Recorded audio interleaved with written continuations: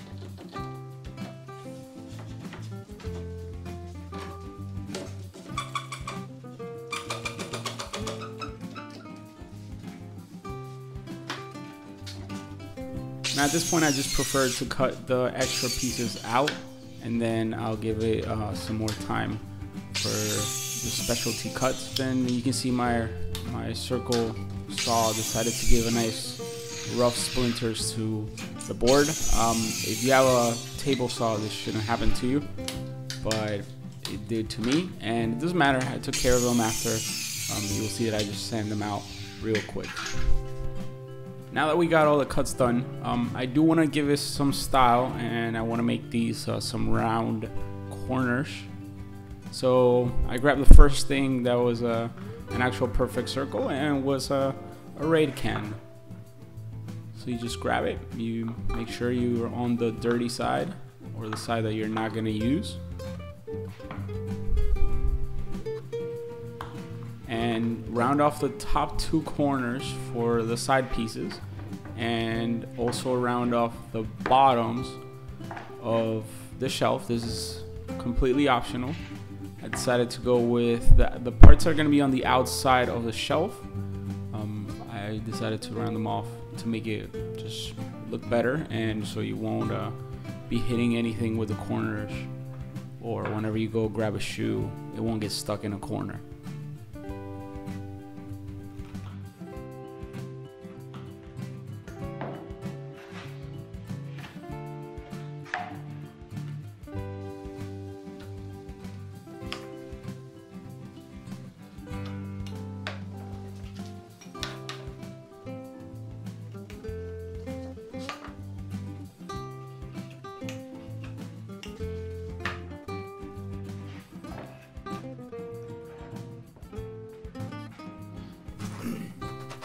Now, I decided to go old school and try to cut these little pieces down with my handsaw, since I do not have any other power tool for this matter, and I did not want to take my saw to it because it had already done quite the damage on splinters. But my handsaw was actually pretty great. It cut them down, and then I figured I'll just grab the rest and just sand down the corners to try to make them perfect.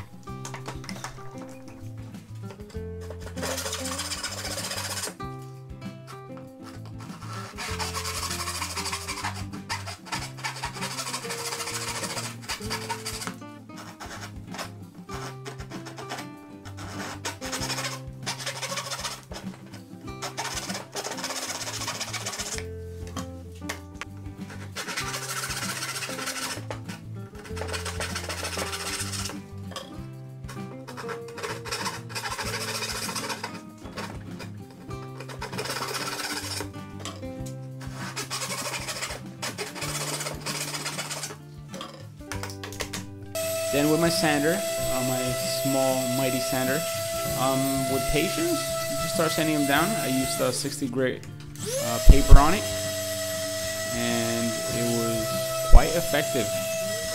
It left it very nice and smooth, no more splinters on any corner, and I got them to round off by hand.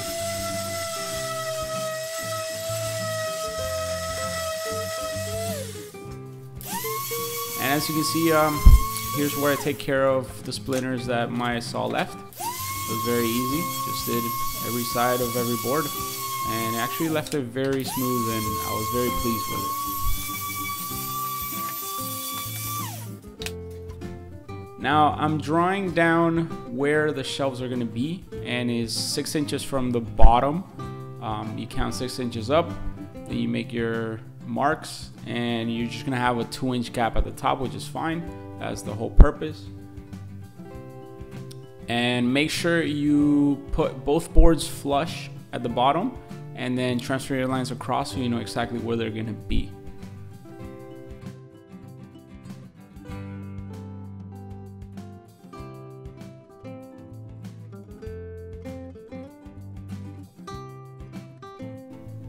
Now, I know there's better ways of transferring lines from one side to the other side of the board.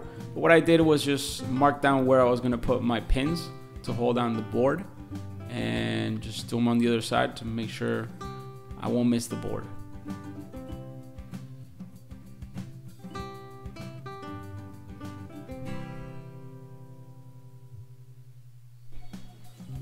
I did put some glue on it, just for the sake of holding it down just a little bit,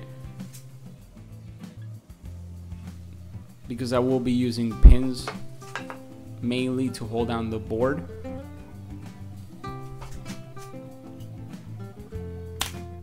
And also I just put some guiding pins first, and then once I did the other side and it was all nice and straight, I put more pins everywhere. Now make sure that your boards are always straight. It may get a little bit of a jiggle because you don't have the other side yet, but as soon as you put it on the other side, they're all gonna end up very straight. And from here on, it's very simple. Just repeat the process for every shelf. Put some glue, then just put your guiding pins, and keep going.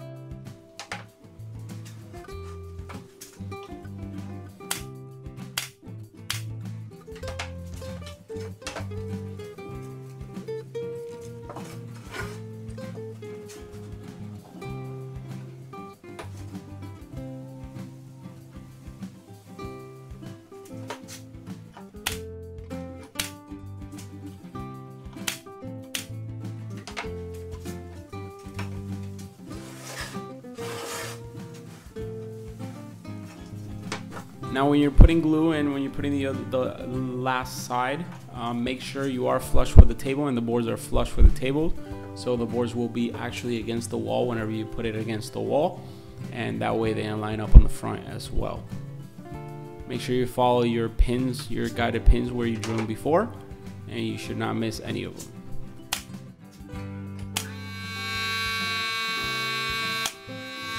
Make sure it is also level to the floor, and put some extra pins wherever needed.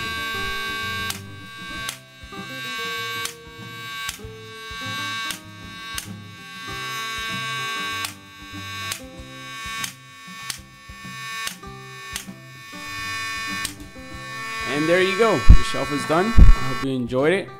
Don't forget to subscribe. So make sure you watch my next videos and leave me a comment. Let me know how your shelf turned out.